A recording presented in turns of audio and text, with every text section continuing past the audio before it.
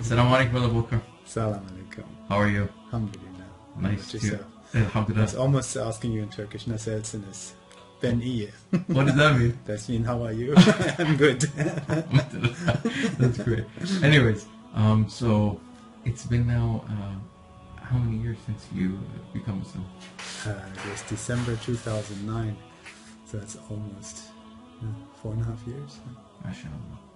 So can you tell, I guess, share with us your journey before, what led you to Islam?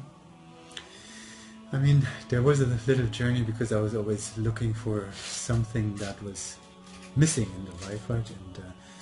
And I have to admit, I went all the way to the other direction.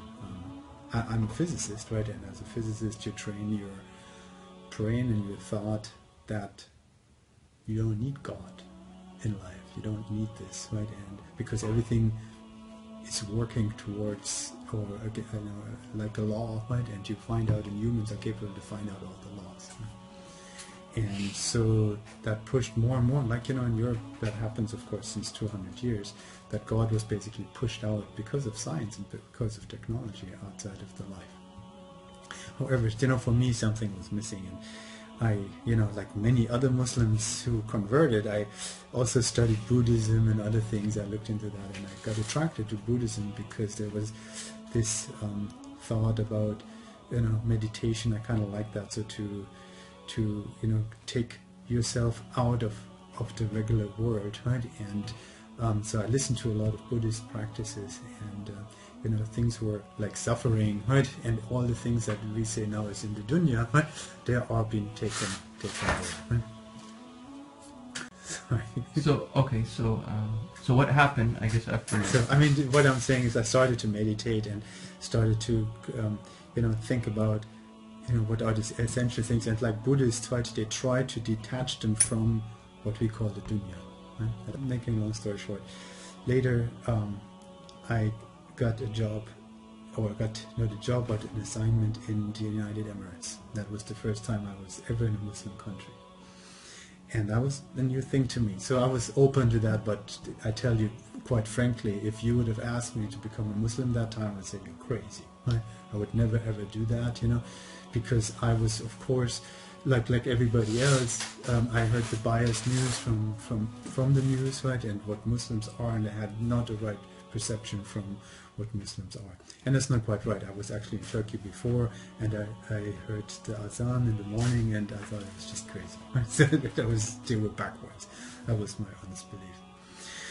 Now, I was in the Emirates, and the first thing that came where I got a little bit more closer to what Islam was, I had this driver who was driving me every morning to the office and back. So the office there sent a driver, and they picked me up from the hotel and drove me back. I was there for the first week, and I thought, since I'm in Abu Dhabi, I want to see Dubai, and we'll see how that looks like. And I asked the guy if he would be free on the weekend and would drive me around in Dubai. So yes, he came, we drove around, and now he was Muslim, and he asked me if he could make some stops on the road. He said he had to do some prayers. I was not aware of that concept, when the prayers were and whatnot. I said, of course, you have to do what you have to do. So he kept driving me around, so he dropped me off back at the hotel, and then he said to me, after I paid him a little tip more than I should have, or I was supposed to, and he said, I pray for you. And the way he said that, it was not just I pray for you, and he said that was deep from his heart. That really touched me. So that was the first thing. And later on, I also met my wife that I have now, right, and she started to introduce me more. So the second incident is I was having a taxi driver. Another taxi driver drove me to the big mosque in Abu Dhabi, and he introduced me to wudu, how to make wudu and everything. And I went to the prayer. That was the first time at the big mosque I think it was a Friday prayer, I can't remember. It was the first, because it was packed there, and we did the Friday prayer. I didn't know what I was just imitating pretty much. So that was the first steps towards Islam. And then the other thing I observed there, that was at 12 o'clock when the Adhan was praying, everybody would go to the mosque. And I like that concept a lot, because that was very close what I learned from the Buddhists. Right? They really practiced it. Everybody did. They dropped everything and went arm in arm together down the elevator into the mosque.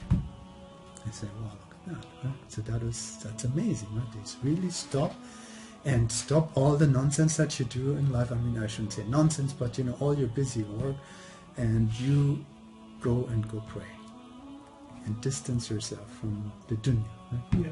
And then come back, and they come arm in arm, like friends. That was impressive to me. Right? So these are things. And then, of course, I shouldn't neglect the part that I met my wife, and she kept teaching me and taught me how to pray and taught me everything about Islam. And so I picked up, eventually I converted, right? So I took the Shahada in Abu Dhabi.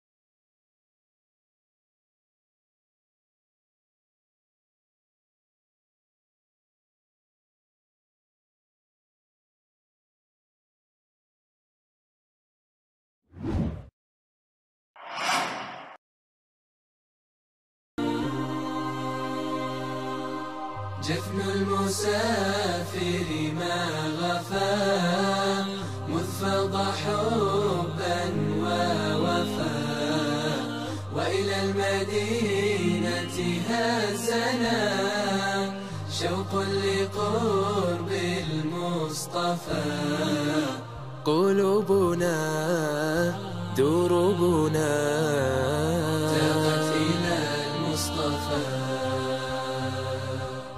تاقت إلى المصطفى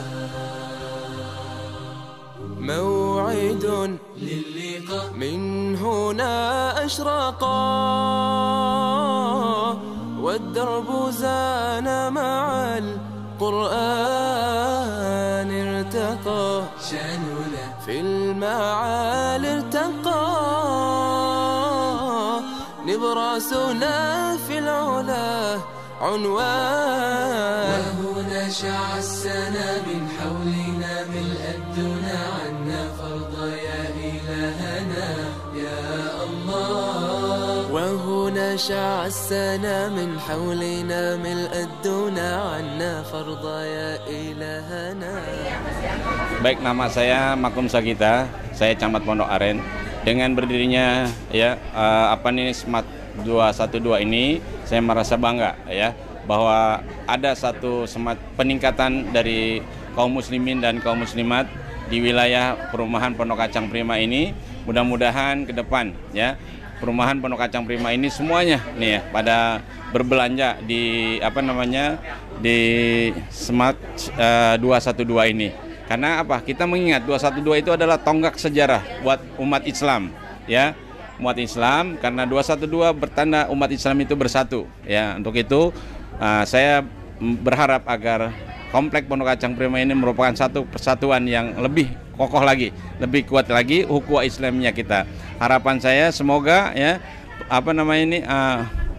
SMAT 212 ini ke depan lebih maju, bukan hanya segini aja Pak, ditingkatkan terus, dan rasa silaturahmi kita kepada kaum muslimin di lingkungan Pondok Kacang Prima ini tolong ditingkatkan, baik ibu-ibunya maupun bapak-bapaknya Artinya apa? Karena Islam itu harus begitu, menyampaikan informasi berita-berita atau berita-berita penting dari kaum muslimin itu kita sampaikan kepada masyarakat kita, terlebih Pak RT dan Pak RW itu. Ibu RT, Ibu RW ini harus semangat gitu.